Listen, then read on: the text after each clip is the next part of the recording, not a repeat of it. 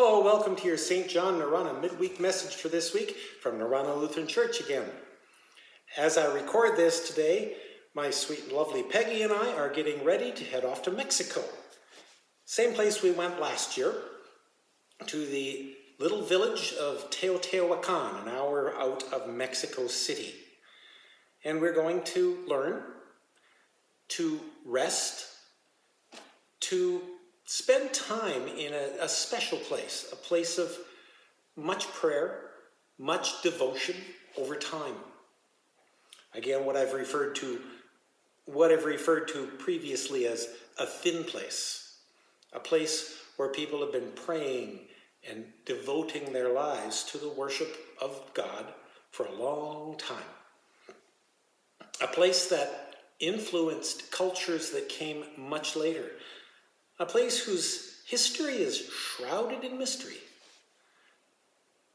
God continues to pour out grace and love into the world.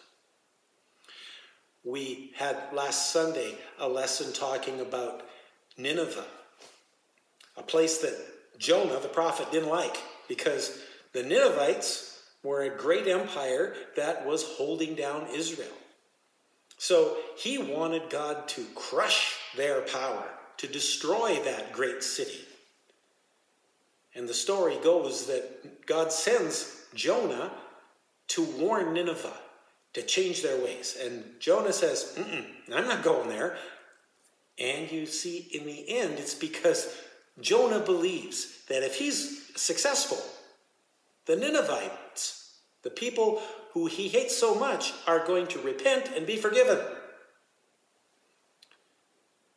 And that's what happens.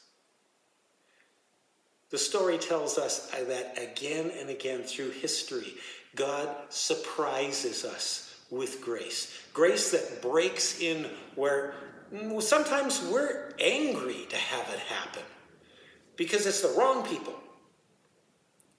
But the wrong people are the people that God always comes to.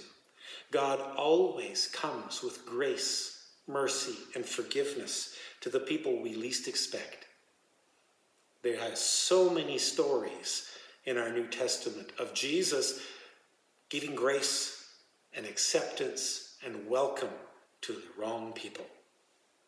So this week, let's follow Jesus into welcoming the wrong people. Because, when it comes down to it, for everybody in the world, there are wrong people.